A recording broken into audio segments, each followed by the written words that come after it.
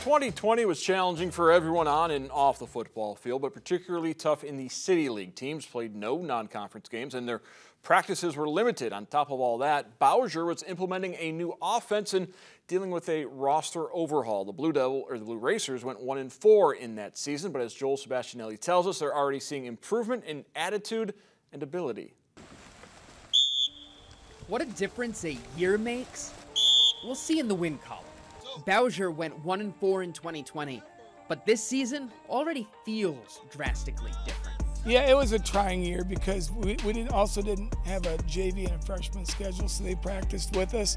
But that kind of works to our advantage because we had them practicing with the varsity the entire time, so they were getting the same instruction, going through the same drills, doing everything the same as everybody else. So we totally changed our offense last year, so they had to learn everything brand new. 49 varsity players fill out the roster, returning to the preferred practice schedule with time and the personnel to implement a refined offense. We changed the pistol. We ran some double wing last year, and we had changed the pistol, and we ran a combination of the two. We changed our blocking scheme, so it was much simpler. Everything's a little bit more quicker hitting, and we are basically a run-oriented team and in pass second. So that's a big difference than what we've been in years past.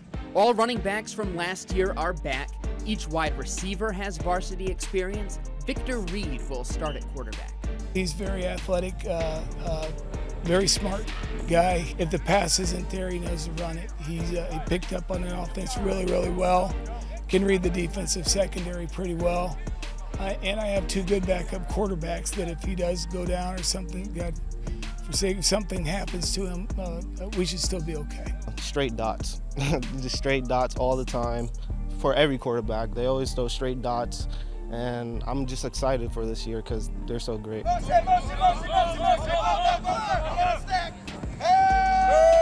They're not just rallying behind the QB. Honestly, I feel like as a team, last year we didn't grow that much, but being this year, I feel like we've grown a lot from where we are in the summer to here where we're at now. I feel like we became much more of a team and working together. I was just starting last year, learning the whole new offense, learning how to get into a groove, and then to where we're at now, everybody's knowing the playbook and working well together. They are picking things up quickly. They go all out 100%. So like when we scrimmaged Clay had big numbers there. They had some bigger guys up front, but our line was really, really aggressive and got after it. So, that's what we're looking for. We just want aggressiveness, and then the fundamental thing we can kind of correct as we go along. Our team has heart. Our team works hard. We give a lot of effort. My last year or so, got to show out this year. I feel like everybody's counting us out right now, but hopefully once the ball kicks off, they'll see how we really are.